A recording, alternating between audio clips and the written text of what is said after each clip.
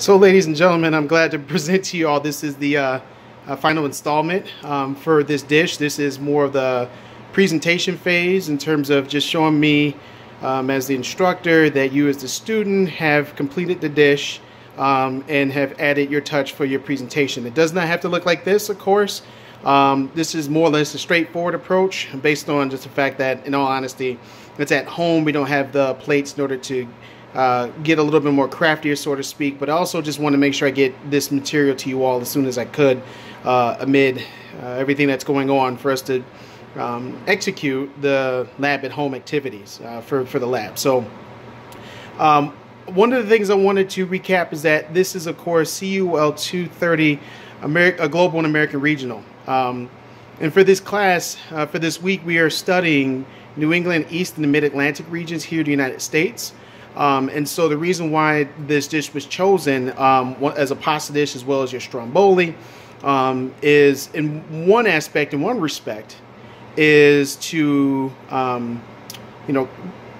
talk about once again that with America being, with definitions out there for this, a melting pot. There's so many cultures that are here. One of the major cultures that did make their way to the New England area happened to be the Italians. So this is a salute to the Italians with regards to Italian Americans. And you can read upon more about this when it comes to, or for the lectures that I provided on Blackboard.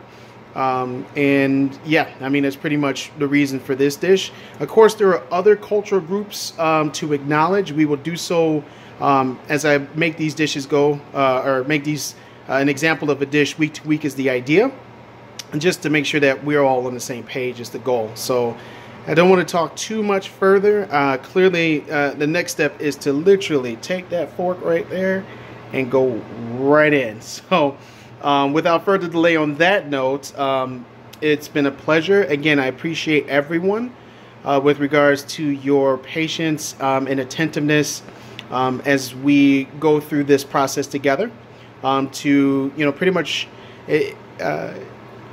get to officially April 5th, but, with the way that certain notifications are happening that may be extended farther out. So however long this lasts, the goal is for us to enjoy this time and enjoy time at home, enjoy cooking. And yep, this is again Chef Derek signing out.